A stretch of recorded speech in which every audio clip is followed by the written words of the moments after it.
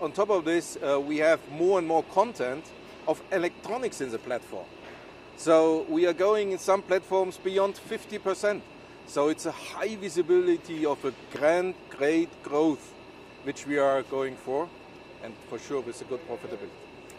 Are you in a good spot because you're also a European or German company, and Europeans have to really up the defense spending when you look at NATO? Yes. Yes, I can only say yes. But this is a political question, and I don't want to interfere with politics. As a citizen, I'm convinced that we have to do more in Europe to defend ourselves.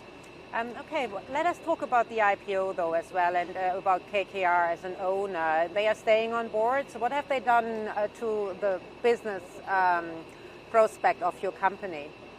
Well, they largely supported us first in being much more efficient, then to invest in our product portfolio. Now 80% of our products are younger than 5 years in our industry, it's benchmark, and they allowed us to really grow globally. We acquired 6 companies in the past 3 years, and we built up a company under their ownership, which is now really benchmark and a champion in the global markets. Let's look at the timing. Why did you decide to go to the market now? Because it's clearly a difficult market environment and a very difficult year. I think our business is the most promising one in such difficult times. We have shown a very high resilience to COVID-19 crisis. And what I want to say too, why we are starting now at the stock market, we gathered huge contracts because our customers rely on our technology. We walk the talk.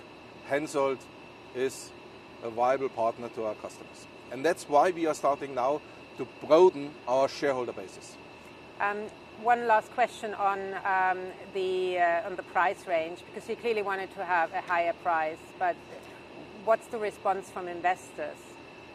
Our investors, as I said, most of them long onlys, they said, well, let's start. It's a momentum. The best is still to come.